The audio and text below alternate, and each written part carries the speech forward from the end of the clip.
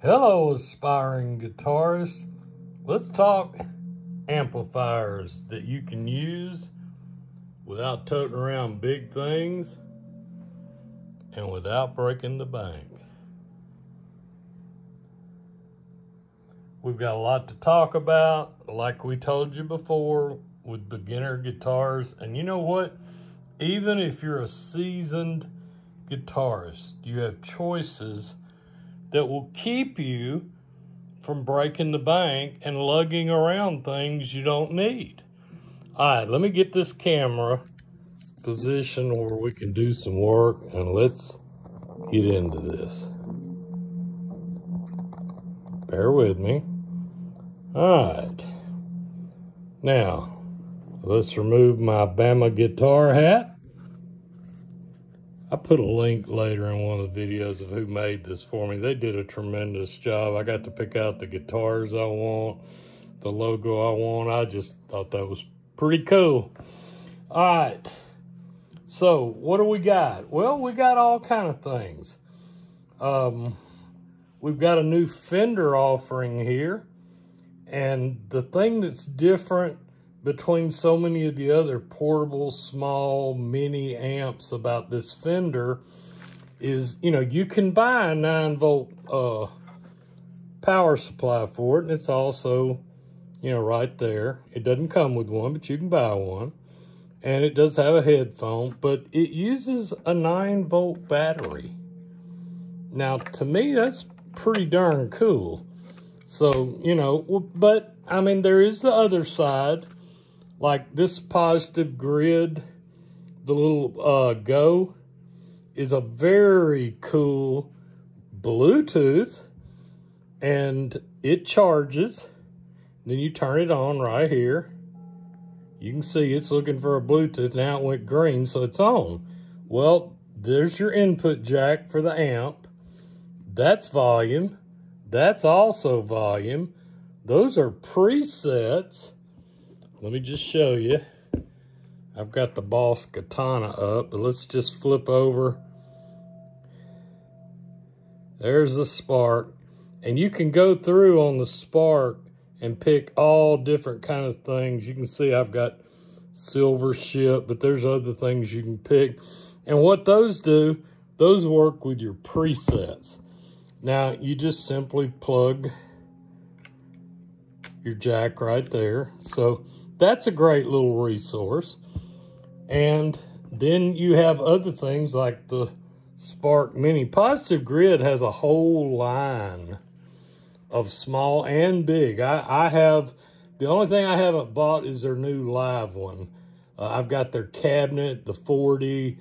I'm a big advocate of the Positive Grid. And I'm going to do an entire video on that one day and tell you why. And I love my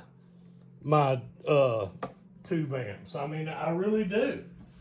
I'll show you right here a modeler that I use from Vox. This is an MV50 Clean, which puts out a signal digital very much like a tube amp. You know, that the Beatles, and this comes in different sizes. We'll do a whole thing on that one day, but that's a modeler though.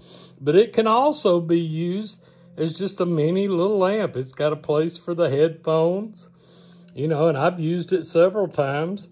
And most all of these are gonna have, like Positive Grid, you have the presets by hitting this button. It's still on, let's turn it off. This one here, you can see it's got power, the Fender. It just comes on. I'm not going to spend a lot of time. That's the plastic bag it was wrapped in. That's the box. I'm not going to spend a lot of time playing these, and I'm going to tell you why. I think that can be very deceiving. Unless you're going to, some of these, and I put them in our Guitar Worthy sites and on our community page. Some of these do a deep dive on tones, and they go through enough different tones to where you can hear the different sounds. But to me, you get a distorted view if you're not willing to wait that long, because a lot of it has to do with the settings you pick. But let's just plug this in. All right, we've got our little mini Strat over here. Let's turn up some juice over here. Let's go to the volume. Let's do a little gain, get some distortion going there. Let's back off the tone.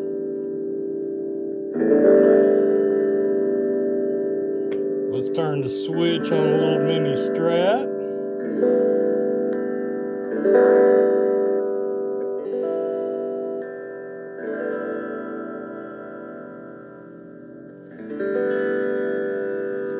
Now, folks, that's powered by a 9-volt battery. I mean, I love this. I can take it outside. Now, don't get me wrong. I can take the positive grid outside, too, because, you know, it's got an internal battery that you charge. But the little 9-volt, that's very appealing to me. This is, I bought it at the Fender website, but they actually had it on sale for Memorial Day. They may still have it on sale. And I got it for, I don't know, it was about $35. And to me, it was absolutely worth it. I don't know if you can see the speakers, a couple little speakers in there. Let me turn it. You can see the light hitting the grill. But I mean, to me, that's just neat. I mean, you can hear I changed tone. So, I mean, that's the reason I don't go into all this and do the tones. There's plenty of places online that do that. Now, here's another option for not wanting to have giant speakers and for a beginner guitar. This is the little Boss Katana Go. And I absolutely love this thing.